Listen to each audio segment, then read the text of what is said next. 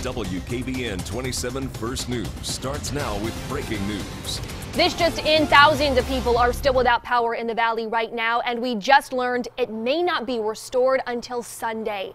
This is the reason why. Heavy, thick snow took down trees and power lines all across our area, leaving many in the dark and in the cold.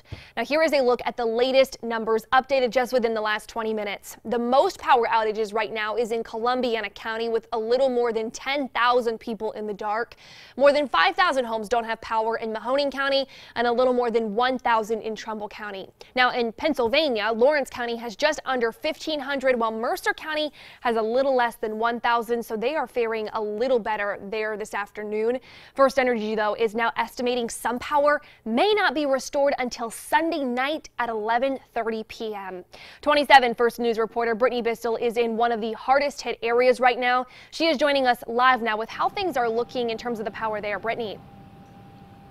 Yeah, good afternoon, Chelsea. As you just mentioned, Columbiana County being hit hard by those power outages. Over 10,000 people without power in Columbiana County. I'm actually here in East Palestine. It's one of the places experiencing the most outages right now. Actually, 99% of people without power here. I want to show you a little bit of what's happening here behind me. A lot of these houses you can see are dark. As we were driving in, we could see a lot of those houses didn't have lights. I'm going to walk over here and show you several other things happening. You can see the stop lights are actually not working, so they have some stop signs there at the intersections, obviously trying to avoid any accidents. And there's also a lot of businesses. As we were driving in, we saw that they didn't have power as well, so a lot of people affected here by this. Now we're going to show you some new video right now. This is in Brookfield Township, where there were a lot of downed power lines there in Brookfield Township.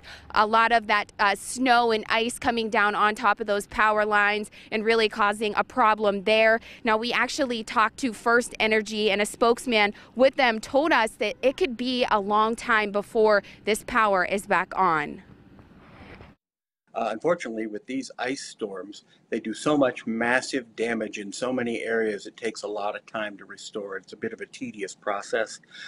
So there are going to be some areas that are without power probably through the night and into tomorrow as well.